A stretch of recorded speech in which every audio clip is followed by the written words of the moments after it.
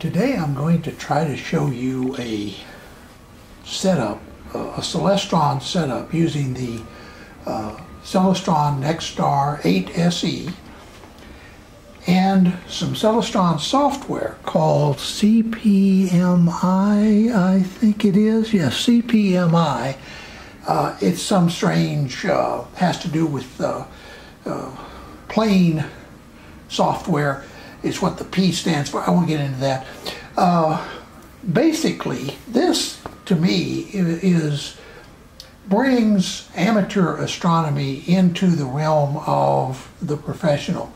Some years ago, I was privileged to be invited to the McDonald Observatory and was given a tour inside a number of the places that most people don't get to see. And most astronomy today is done automatically. In other words, people use programs like CPMI to guide their telescopes and to do their professional astronomy work. And they sit in a control room. They don't sit in the dome like Edwin Hubble used to do. They actually sit in a control room, and the control room can actually be halfway around the world. So CPMI isn't quite that, but it does give the feeling of that kind of thing. So I'm going to try to fire this up and see if I can make it work. It's been a little while since I've done this. So first thing I'm going to do is down here in the lower left-hand corner, I'm going to hit connect and see if it's going to connect with my telescope.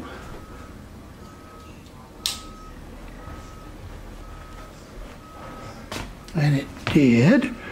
And it says review time and location. Now what I'm going to do is just begin alignment. And the reason is, what I'm doing is a demonstration here. But you do the same thing at night. Unfortunately, at night you can't see anything. So what I'm going to be doing is showing you the basics of this, what it can do. And I'm not going to try to do it in the night sky, but I'm going to simulate the process. So the first thing it says is, in order to begin the alignment, point your telescope toward the northern horizon and then hit continue. So I'm going to do that. Okay, now I'm going to pause the video for a second here, and then I'm going to start the alignment process. Okay, I'm back, and I'm going to, up here, it says suggested targets. And I'm going to pick a suggested target in the southwestern sky. This is Altair. And I'm going to say, go to Altair. Now, what you may hear is the telescope is actually slewing to Altair, or at least where it thinks Altair is.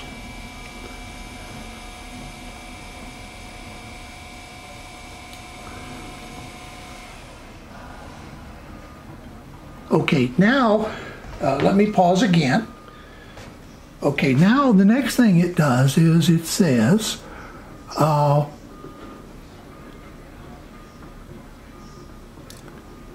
go to Altair, and then you click on Object is Centered. Now obviously what I would do is I would use the centering controls, and by the way, you don't have to go over to the telescope to do that. It's right over here in this this part right here where you can move the telescope with, let me do this a little bit, you can probably hear it.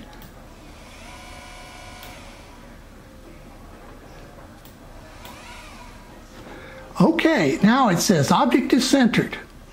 Okay, notice that this first one turns green. Then I pick another alignment target. And I'm not going to show all of that. I'm just going to go on through this, but you pick a south, a northwestern, a northeast, in other words, four quadrants. You pick 4 stars. So I'm going to pick Deneb. and I'm going to go to Deneb. Once again, telescope is looking for Deneb.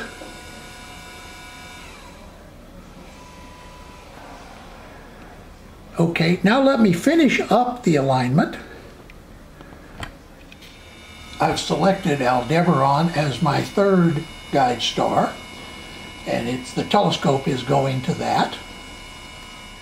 Okay, now notice that it says I need one more point east of the meridian, so I'm going to pick that.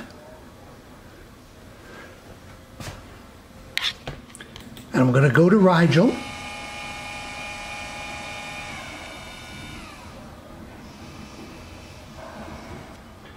Then I've got it centered now, or at least I'm simulating I've got it centered. I'm going to say object is centered.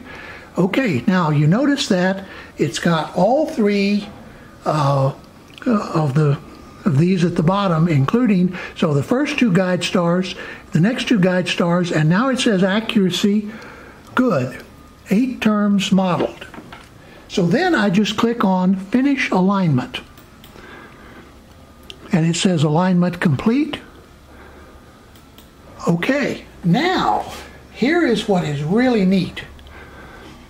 Now I can play like I'm a professional astronomer. I'm going to click on Polaris. And it says, down here it offers me the option to go to. So I'm going to do that. And if the alignment is any good, it's going to turn to the left a bit more.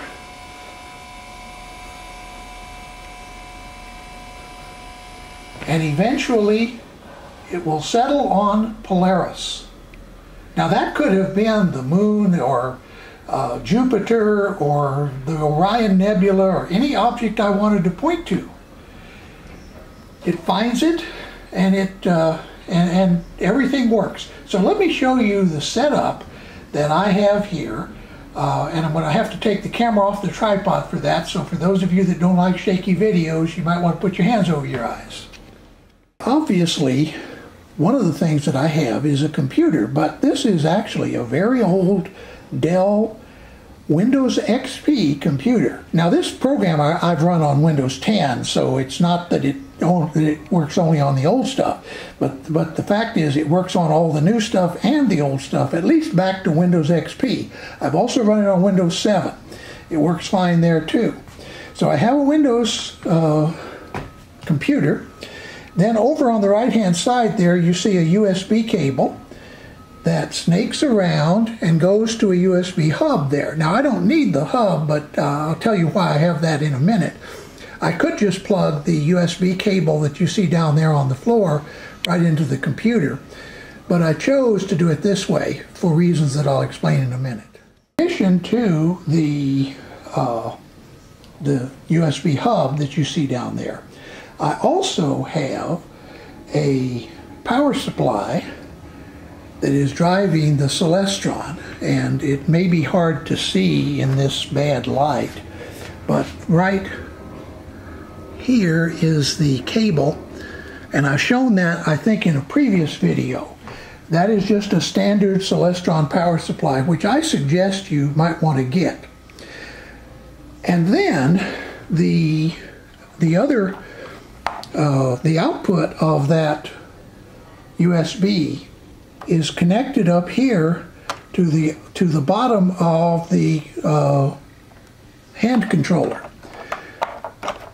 Once you have done that and powered on the telescope, then you simply fire up the software, connect it to your telescope, and assuming that it connects correctly, which I had no trouble with it working on this computer as well as a Windows 10 laptop that you see over there, and a Windows 7 desktop, all of them worked fine, connected, and once again, pardon the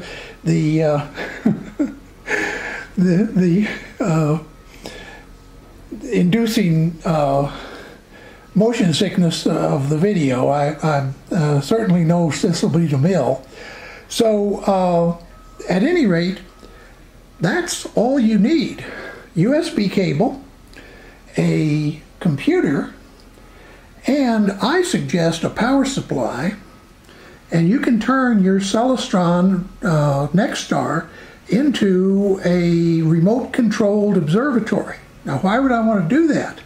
Well, the truth is, out there, you may notice it's daylight, but out beyond those drapes is a deck that I use for observing. I can put the telescope out there and run these cables back in here. And on the coldest of nights, or when there's a bunch of people who want to see the same thing, or for whatever reason, I want to show things on the telescope, but I want to show it remotely, I use this program. Now, there is another reason why I have the USB hub, and it has to do with the camera, which I'll show you next. This is a camera that Celestron sells. This is the NexImage 5. They also make a NexImage 10, which has a lot more resolution than this one. I haven't yet upgraded to the 10, but if you're interested in the 10 rather than the 5, you might want to go to Slyman on YouTube, S-L-Y-M-I-N. He compares the 10 and the 5. At any rate, what this is, let me open the box, set it down over here. Here's the software, and here is the camera, and you'll notice you can screw an eyepiece holder on there, and then on the other side you have a USB connector. So what do you do with that? Well, that is the second thing you plug into this USB hub. So you put the camera in the eyepiece holder, you run the USB cable to the USB hub, and then you put the whole thing outside. Now, what is really neat is there is also software available. In fact, you get it with your Nexstar SE that allows you to see what the camera sees. So you can open a second window here. You can use CPMI to guide the scope, and then you can open another window and actually look at what the telescope sees. This makes it very nice when you have a group of people who want to see things, because not only does it let everybody see the same thing at once, but it allows somebody who is trying to guide young minds, let's say, or less experienced people who want to learn about astronomy around the night sky and show them what they can see. It's a perfect way to do it. I would encourage any of you, before you buy anything, to consider if you might want to do something like this, because I will tell you that this Celestron system, and one of the reasons I bought this Celestron is, as many of you know, I've been using that Meade LX10 and I still love it. I think it's a great scope, but it is not a go-to scope.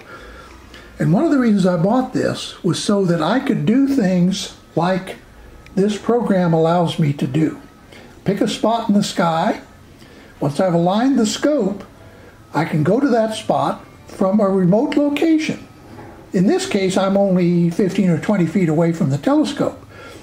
But I could be, you know, if you have remote control software on your computer, you could be hundreds of miles away. Also, you can do this over a phone. So I hope this gives you an idea of some of the capabilities of this, this setup. Once again, all you need in addition to the Celestron 8SE is a computer that will run the CPMI software. You download it for free off the Celestron website.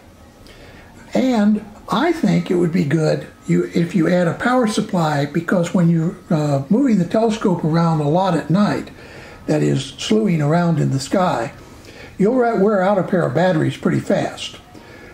So, at any rate, I hope that this gives you a little bit of an idea of the power of some of these modern programs that are now available to the amateur astronomer.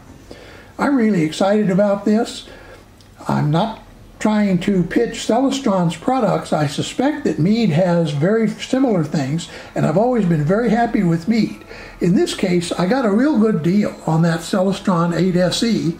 Amazon was selling it for, I think, $800 before Christmas, and so I grabbed it. And I did it in part because I was aware that this software was available. So, if you're looking for a neat combination, you might want to try this one.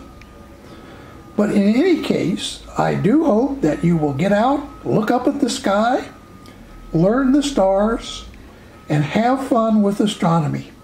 And most important of all, stay safe and have a nice day.